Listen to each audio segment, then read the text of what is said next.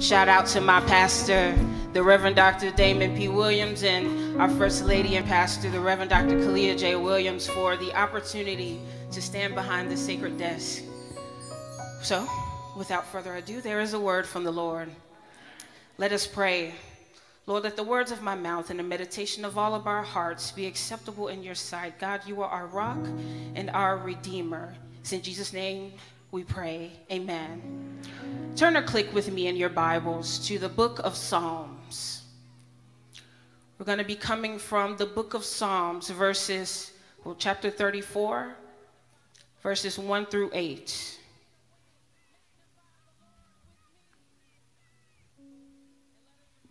I will bless the Lord at all times. His praise shall continually be in my mouth. My soul makes its boast in the Lord. Let the humble hear and be glad. Oh, magnify the Lord with me, and let us exalt his name together. I sought the Lord, and he answered me. Look to him and delivered me from all of my fears. Look to him and be radiant, so your faces shall shine. So your faces shall never be ashamed. This poor soul cried and was heard by the Lord and was saved from every trouble. The angel of the Lord encamps around those who fear him and delivers them. Oh, taste and see that the Lord is good. Happy are those who take refuge in him. That was the word of God for the people of God. Thanks be to God. With the help of the Holy Spirit in your prayers, I'm speaking briefly from the topic, a case for consistency. A case for consistency. Considering our May sermon series, Building Your Spiritual Credit Score, I couldn't help but think about what it takes to build your earthly credit score. Over the years, I've had to learn some serious lessons about gaining and maintaining good credit. First, I learned to listen to my mama, because not listening to her had my credit looking real crazy. Second, I learned that gaining and maintaining good credit takes consistency. There are 5 components to building your credit score, but the most important one is payment history. The bulk of your credit score is calculated based on how timely payments are made on various loans or credit cards. When I bought my first car, I saw firsthand the consequence of being inconsistent with my credit card payments. And that was when the dealer showed me the interest rate on my car loan. Lord have mercy. Help. As a result, I went from neglecting my credit to checking my credit karma like I check Instagram. After every little payment, I'm like, all right, cool, I'm maintaining. Y'all know what I'm talking about. It's real out here. So while building your actual credit score is predicated on consistency, I would say that consistency is also key to building a spiritual credit score. Now, I can't lie.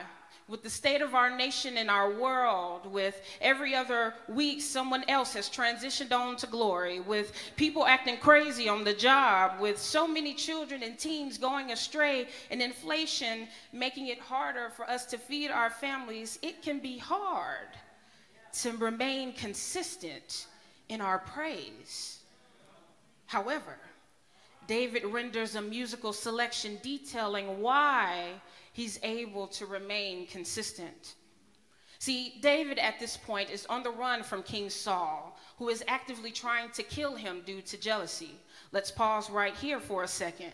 Sometimes the same people who promote you and give you accolades become the same people who envy your success and try to tear you down. See, King Saul was just a big old hater, and we all have had haters. David, running for his life, decides to seek refuge in Gath, which is home for the Philistines, and they still hadn't forgotten about what David did to Goliath. So David had to pretend to be crazy, drooling all over his beard. At this point, my boy needs an Oscar. In the best performance of his life, he was able to escape, and now he's in a cave leading worship for people who are desperate and in need of hope. Sometimes we swear we can't make it to church because we stubbed our toe. And here is David with a target on his back, still finding it in himself to lead an entire worship experience. Out the gate, David's call to worship says, I will bless the Lord at all times. His praise shall continually be in my mouth. Wait a minute, David. All times?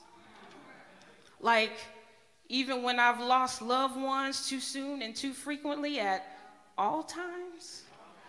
Like, even when I'm one deadline removed from losing my whole mind, at all times?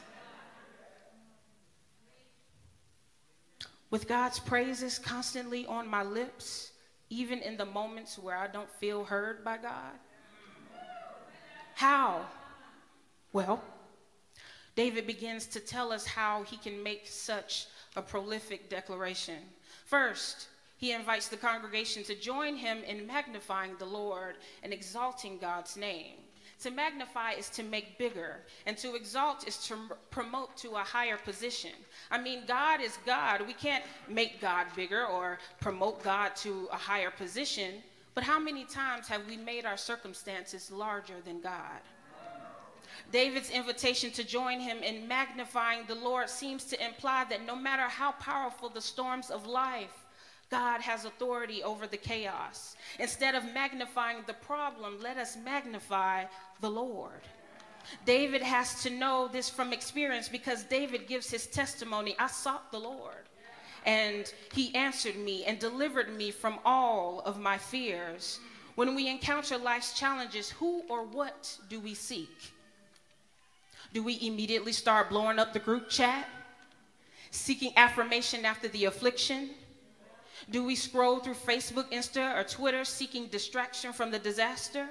After seeking things or people in other places, we may find ourselves unfulfilled by the attempt to get an answer. David's hymn tells us that when we seek the Lord, not only does God answer, but God also delivers.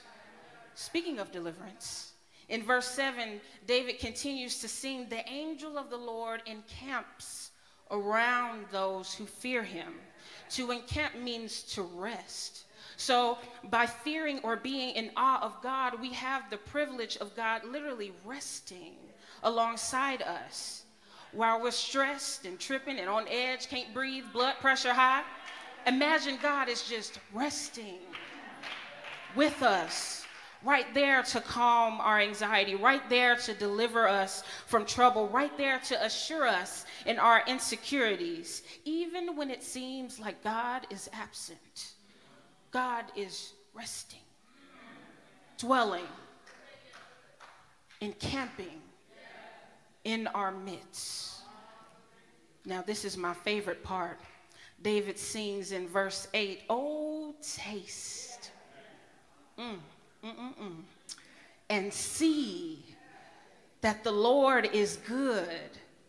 After telling his testimony of all that God has done, David has now invited the congregation to taste and see God's goodness for themselves. Have you ever tasted something and was taken right back to where you've experienced that taste before? David's invitation to taste and see that the Lord is good is to create a memory. The very style of this hymn by David is an acrostic format, which is used as a tool for memorization. So I think it's safe to say that David really wanted the congregation to remember these lyrics. David, in his testimony, remembers how it tasted when he sought the Lord and God answered. He remembers how it tasted as God was encamping around him and delivering him. I imagine he remembers how it tasted when God was delivering him from the hands of King Saul. Some people need music to shout, but all I need is a memory. When I've tasted the bitterness of betrayal, I remember feasting on God's faithfulness. When I've tasted the lingering aftertaste of loneliness, I remember chewing on God's companionship. When I've tasted the sourness of other people's stupidity, I remember savoring God's savviness. Those who have tasted and seen the goodness of God know that nothing satisfies the palate like God can. Life's happenings can sometimes have and leave an unpleasant taste in our mouths, but I'm a living witness that every time I've experienced life's bitter taste, it was always followed by a delectable deliverance of divine intervention. My brothers and my sisters, the payment history component to building our spiritual credit score is all about consistency with God. Being consistent in our praise can be hard, and it's not just enough to tell you to be consistent, especially when life can make it so difficult. It is evident in David's testimony that it is because of God's consistency in every difficult situation that David is able to declare, I will bless the Lord at all times. Yes. David's lyric tells us that being consistent in seeking the Lord in the midst of various challenges, we find out that God not only answers, but God delivers. Through David's hymn, we see that God encamps or rests alongside us and is always there in every situation. David gives an invitation to taste and see that the Lord is good. So when life puts a bitter taste in our mouths, let us remember the sweet taste of the goodness of God. Let us remain consistent in our praise to God, because God is always consistent with us.